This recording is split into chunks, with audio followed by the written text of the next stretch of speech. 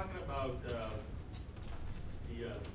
incentives for the work, and I was just wondering, do you feel like when the blockchain reward goes down to zero, do you think that people will still mine at the same level, and will the fees be the same as a Visa transaction, and then we don't have these? So the question was, based on the incentives that exist in the network, what happens when the reward for seniorage, for generation of new coins, drops to zero, and the only reward is fees?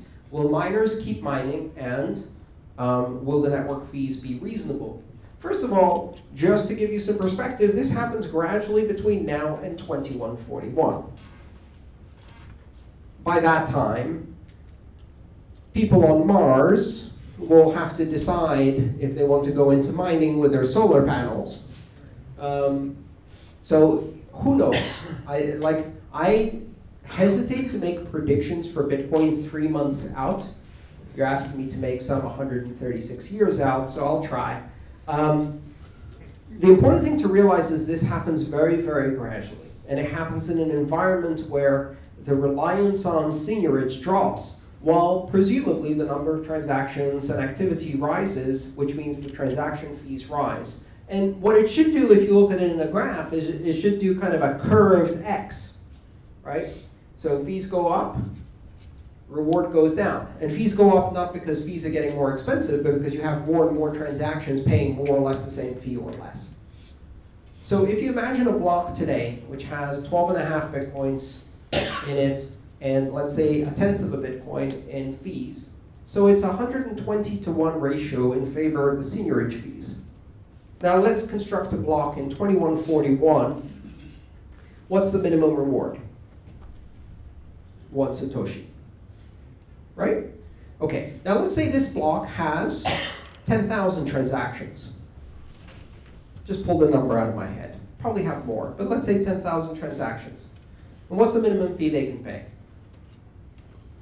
1 Satoshi, right? So if you just had the minimum issuance and the minimum fees, you'd have 10,000 Satoshis in fees and 1 Satoshi in seniorage. So now the ratio of seniorage to fees went from 120-to-1 to 1 to 10,000. And this didn't happen overnight. This happened over 140 years in a gradual curve. Somewhere in there, there's a crossover point. That crossover point is the day it's 1-to-1, where now miners know that for the future, they're going to focus more on fees. And that happens way before you get to 2141. So I'm not worried, because it's not going to be a surprise. This is the same kind of question that happened with the halving. What will happen when the halving happens? Well, we see this coming 4 years in advance. Everyone's prepared for it. This is part of living in a deterministic currency, is we don't have to wait until the Friday spokesperson from the Federal Reserve Open Committee meeting to come out and tell us what our interest rate is. Mining doesn't stop. Will the fees be the same as Visa? If they are, we have failed badly. Because quite honestly, the fees already for many transactions, most transactions that are above like $5 are lower than Visa. And we're getting better at optimization. If we introduce things like Lightning Network and other layer 2 technologies, if we increase the block size and do all of the other optimization and scaling things, we can do Visa.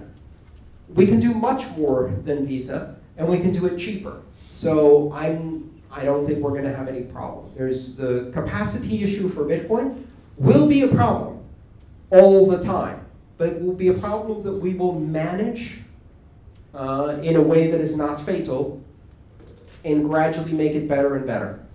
So failing to scale gracefully for 25 years, that's the goal.